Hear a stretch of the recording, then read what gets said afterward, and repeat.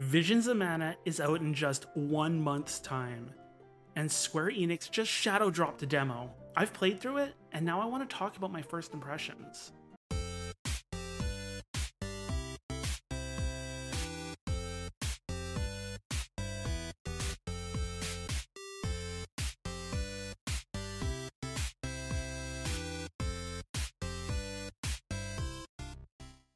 Visions of Mana is a game that I have been immensely excited for since it first got announced at the Mana 30th anniversary stream broadcast as an unnamed Mana title.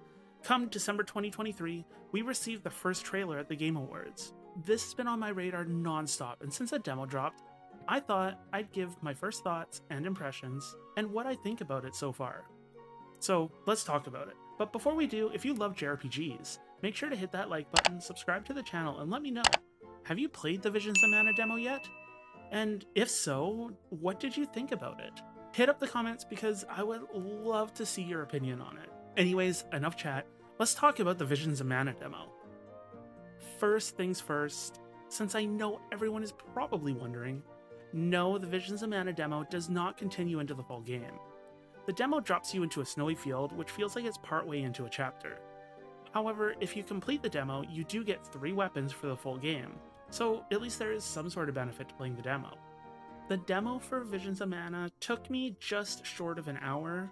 This is including a little bit of exploration and talking to various townspeople. So it's a healthy length without taking too long. It actually felt a little bit short, considering a lot of demos that we get these days are like upwards of 3 hours long, but it's long enough to give you a taste of what the game is going to involve. When starting the game, you get an option for either performance mode or graphics mode. This is a common occurrence with a lot of video games these days. You can either have a higher resolution or you can have a better frame rate. Naturally, as frame rate is more important to me, I opted for the performance mode.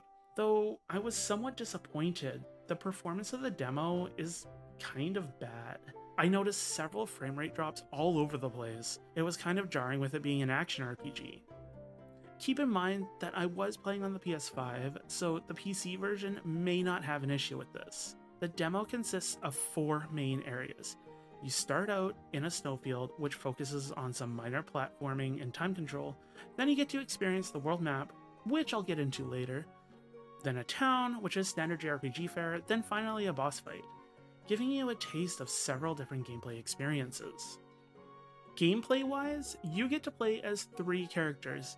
You can play as our main hero Val as a rune knight. He wields a broadsword and fire magic. Karina as an oracle, who uses a staff and uses lightning and curative magic. And Morley the Nightblade, who uses daggers and has ice magic. Each character plays a bit different. I couldn't see the ability to change weapons, which was unfortunate because the greatsword that Val's equipped with is incredibly slow. I found Morley much more fun to play with his speedy daggers. One nice aesthetic feature I noticed is that you can equip a weapon skin. So if you got a weapon and you like how it looks, you can get the stats of a new weapon, but equip the skin of another. It's a minor feature, but I know there are going to be a lot of people that appreciate this. These tiny aesthetic options are just nice to have. Other than combat, the world is huge and wide open. There is a ton of exploration on the world map, and I enjoy just casually running around, looking for treasure boxes and other miscellaneous items. The best part about it though, when you're on the world map, you get to run around on a pickle. A pickle is like a giant cat armadillo thing. Or I guess maybe it's more like a dog. But still, it's like a dog armadillo. It's adorable. And I found it incredibly entertaining that you can bulldoze over random enemies with pickle. Just dash at full speed into enemies and they take damage. It's incredibly fun. Graphically, Visions of Mana is freaking gorgeous. This game has to be one of the most beautiful, cartoony looking games I have ever played. This is one of the main things I noticed when I first started the game.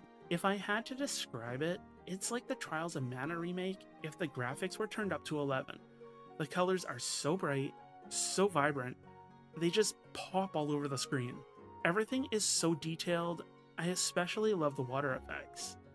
Everything is so warm and inviting. I know graphics aren't everything to some people, and they don't deem them as important aspects of video games, but boy howdy does this game looking gorgeous amplify the experience. Square Enix absolutely knew what they were doing with this game and put in so much love and care into it. Other than that, the music is great, as is every Mana game. It sounds just like Kenji Ito, and I wouldn't be surprised if he composed this game as well. My one and only main gripe about the game is frame rate. I'm hoping that they can fix it for the full release, or get out some patches later on down the line to fix this. Outside of that, Visions of Mana is looking amazing so far, and I can't wait for the full game to come out on August 29th, 2024 for the PlayStation 4, PlayStation 5, Xbox Series consoles, and on Steam. No Switch release has been announced yet, but I'm like 90% sure it's going to be a launch title for the Switch 2 or whatever Nintendo's new console is called. Will you be picking up Visions of Mana? Let me know in the comments below. If you enjoyed this video and want to be part of a wonderful JRPG community, be sure to hit that like button, subscribe to my channel, and ding that notification bell so you don't miss any of my JRPG videos. This has been Shinky, thanks for watching, and as always, have a wonderful day. Super Retro Force.